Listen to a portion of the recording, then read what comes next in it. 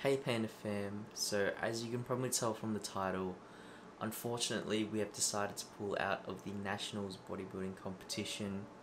It definitely wasn't an easy decision to make. I know we've been talking about it a lot, we've been hyping it up, and it is disappointing, but honestly I think this is the best decision to make, especially regarding my well-being and my love for the sport. If you're new to the channel or you didn't know, I've been prepping for about 30 weeks now, and I just finished a state bodybuilding competition. Coming out of that competition, we were meant to restrict my calories and get ready for nationals, but considering the amount of time that we had, we were a bit too lenient on our end. It was definitely something we didn't anticipate, and so being exposed to like all the other athletes who finished their prep and weren't doing nationals, and having that week of like just free eating, it just completely threw me off and threw everything out of balance. And like the most annoying thing is that I knew what to expect out of everybody.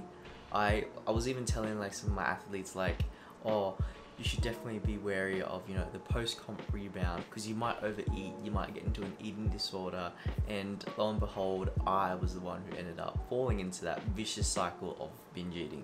And I mean, like, binge eating it's a very common thing among like athletes and bodybuilders who've dieted for an extended amount of time, but this binge eating disorder, added with the stress of the upcoming nationals and a bunch of other factors, ended up becoming like a normal eating disorder, and it changed into something that started affecting like my mental health and just my general well-being. And especially since I've never been exposed to mental health issues, it was definitely something that was very scary to me, and I just began shutting everybody out, which was definitely not the right thing to do. I ended up trying to like jump the gun and lowering my calories to like 1200 calories and doing like an excessive amount of cardio. Like we're talking about, I don't know, 2 hours of treadmill and 900 calories on the Stairmaster at times, and it was definitely not needed, and I wasn't even prescribed that. I wasn't even meant to do that much, but because I was in this unhealthy mind state, like I just kept telling myself that I need to drop weight, I'm not lean enough for nationals. I was beating my body up to the point where it was probably going to collapse at some point, because I was even burning more calories than I was eating at times, and it was definitely something my body was not able to handle, and even my mind physically as well. And with all that stress building up from nationals and not feeling like I'm lean enough, that started just giving me really bad anxiety, and I just didn't want to see anyone.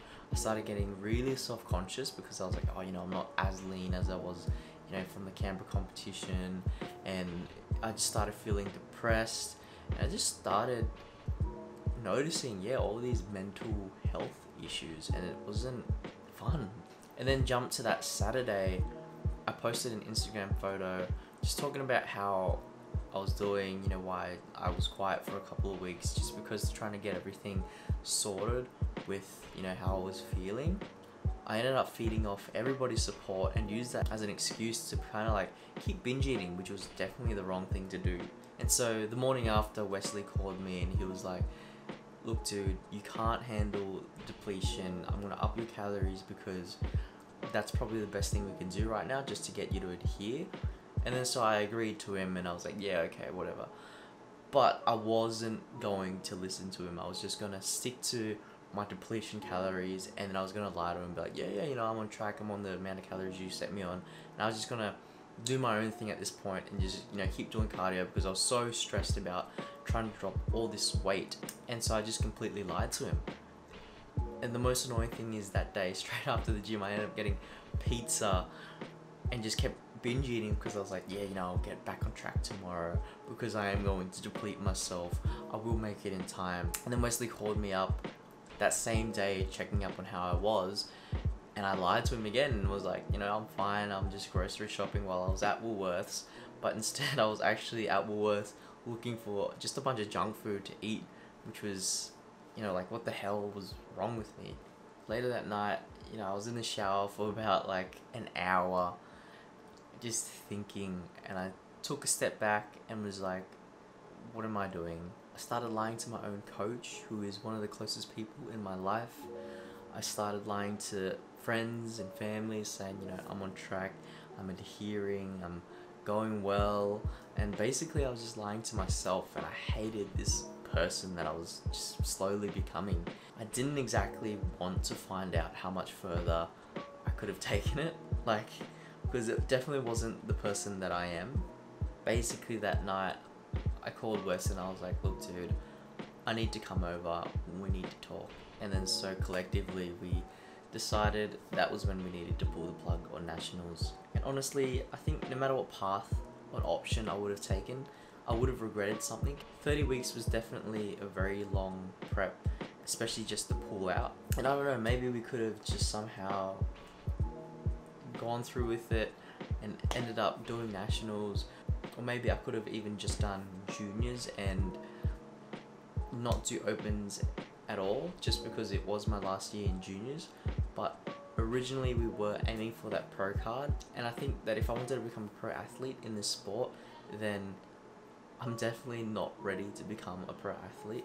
And I guess like my expectations are kind of high, but the type of person I am, I'm the type of person who will either go hard or go home. So I don't think I would have been very happy with myself if I decided to go through with it and my conditioning wasn't where I wanted it to be. And at this stage I wasn't even enjoying anything. Like I hated the prep, which is normal, but I also hated training. I didn't even actually want to, I wasn't even looking forward to jumping on that stage because I was worried that, you know, I wasn't even going to get to the condition where I wanted it to be. And originally, if I saw this through, the plan was to take like a long 5-year break. But honestly, I think that if I did take that 5-year break, I probably would not have even come back, because I would have had a bad experience, a very, very bad experience leaving the competition. I think I would much rather regret not jumping on that national stage now and taking that time to recollect myself, the passion that I have for this sport, and jumping on that stage much sooner rather than potentially hating this completely. And so basically the long term now is to focus on season B next year, or maybe the year after, or just whenever I feel like I'm ready. Short term wise, we're trying to get my satiety back to normal so that I can enjoy a holiday in Korea. And I am still trying to fight this eating disorder. My weight has been fluctuating like crazy because we are trying to recomp, but I am overeating. But I guess the plus side is that I'm not exactly binge eating as often as I was before, so that has definitely improved at least. My mood has definitely turned around. I'm feeling a lot happier, and I feel like this massive weight has been just lifted off my chest, and everything just slowly feels like it's slowly turning around. I'm not feeling anxious anymore, I'm not really as depressed or anything like that. And training has slowly been enjoyable again. I am slowly starting to work back, you know, a proper training routine and everything like that. And also because I don't have to spend like 4 hours at the gym just doing cardio. So that's definitely a plus. But yeah, that's what's been happening right now. I hope I didn't disappoint you too much, and I hope you still keep following us on our journey. I'll post another check-in next week and let you guys know how I'm going for my recomp, and hopefully I have enough confidence to give you a physique check as well, because at the moment I'm looking really watery and it is kind of disgusting. So hopefully I can stick to my recomp and then tighten up a little bit just so I can show you guys what I'm looking like.